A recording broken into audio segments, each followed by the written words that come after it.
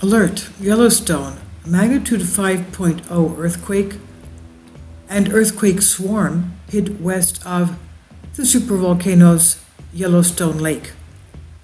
Unfortunately, the USGS has downgraded this 5.0 earthquake down to a 4.4. But we'll look at the details of it. They downgraded from a 5.0 to a 4.9.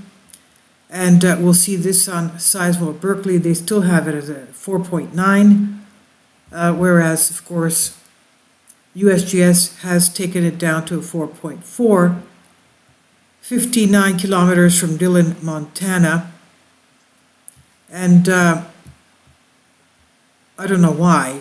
Perhaps they're just trying to mitigate the size of this. We'll see that there's at least a swarm of about 10 earthquakes. This is found due west of Yellowstone Lake.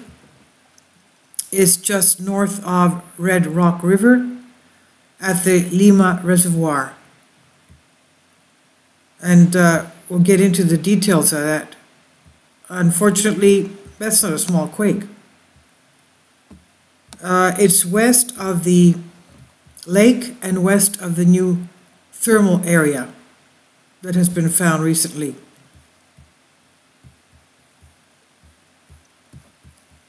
The earthquake swarms are just in that area,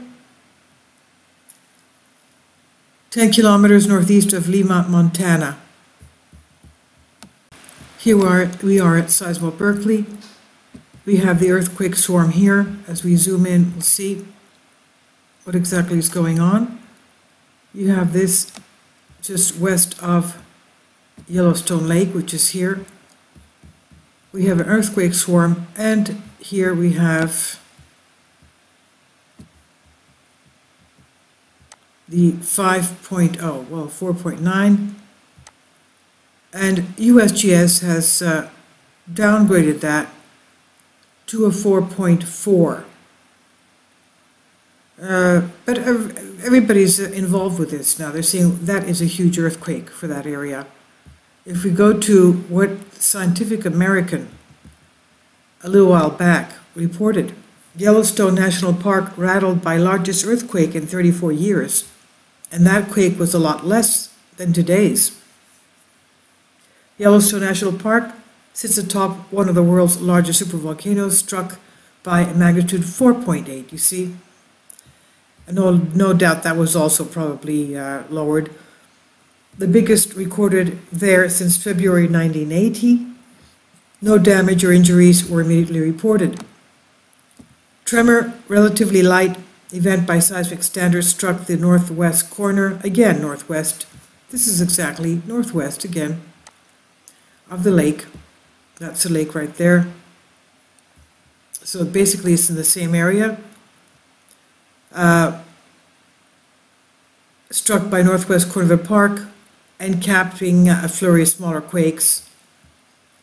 At Yellowstone, we're talking about an earthquake swarm. We had an earthquake swarm here right after that, in a time period of about an hour, we had about 10. Now, we have to keep in mind that the recorded quakes are a lot more than the reported quakes, for some reason. Now, the national park spans, as we said, 3,172 square miles, Wyoming, Montana, Idaho, and drawing millions of visitors each year. U.S. Geological Survey team planned to tour Norris Geyser Basin. People reported feeling the shaking, of course. About 1,000 to 3,000 quakes strike Yellowstone every year, according to Yellowstone. It's a lot more than that. These are the ones that are reported. They recorded a lot more. The ancient supervolcano or caldera lies beneath the surface of the park, discovered by scientists in recent years to be 2.5 times larger than previously thought. Measured at 30 miles wide, according to the park. Sunday's quake occurred near, well, okay, this is going back to the recent, that's the older one.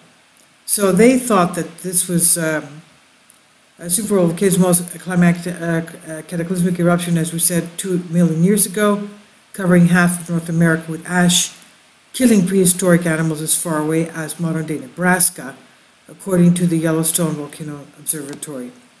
Heat from the vast chamber of molten rock beneath the caldera fuels the park's famous geothermal features, including Old Faithful geyser. Okay, now as far as volcano discovery, they still have not posted today's 5.0 or even 4.4, downgraded to 4.4. They have not put that up there yet, but let's go in closer and we'll see the swarm. Okay, let's go in closer. This whole area, of course, is affected by the activity of Yellowstone.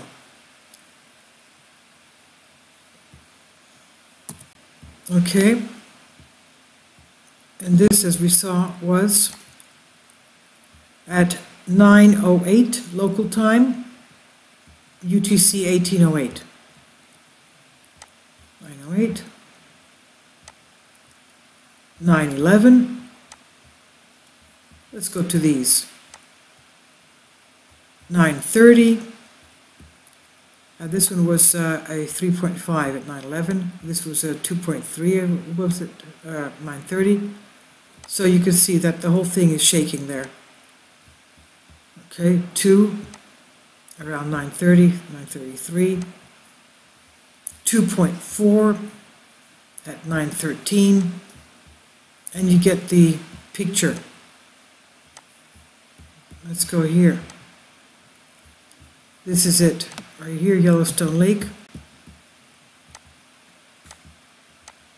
Panning out.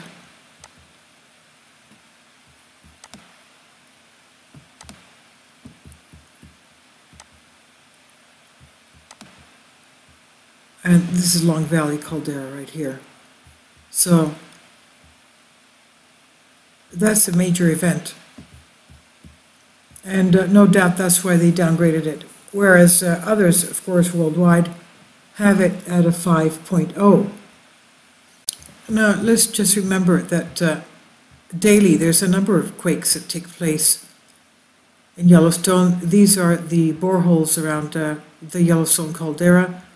You have Old Faithful, Little West Thumb, West Boundary, Madison River, Purple Mountain, East Entrance, and you can see that they have indications of the quakes on them.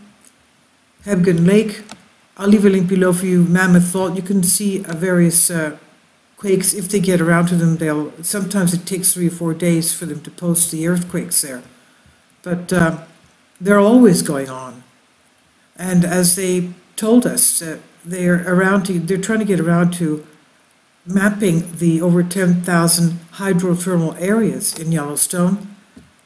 They were trying to do that. They did find an area of a new heat activity northwest of Yellowstone Lake recently, and they have not yet taken a field trip there because it's very difficult to get to. There's no roads close by. Because of the winter snow and inclement weather, they have to, I guess it'll be going a lot later once all this thaws out. And they want to find out if that is a new spring or a new geyser. The trees have been dying around there, a huge area of very specific warmth, and they have to find out what exactly is there. So I'll leave a link below for you for this. Is this thing on? This is Yellowstone day thumbs, and you can look at them. I just have it as a tab so you can find out what's going on.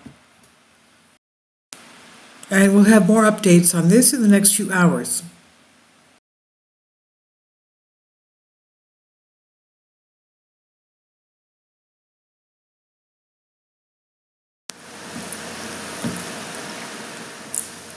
If you'd like to join me on my Patreon account, you will hear content not covered by mainstream media. These riveting stories will be based on my research, and I will state my opinions and give my personal insight on diverse and controversial subjects and world events not covered by mainstream media, and not supported by YouTube guidelines.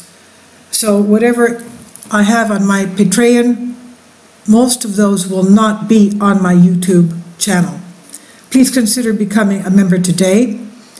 More of the most significant and important videos will be on my Patreon channel.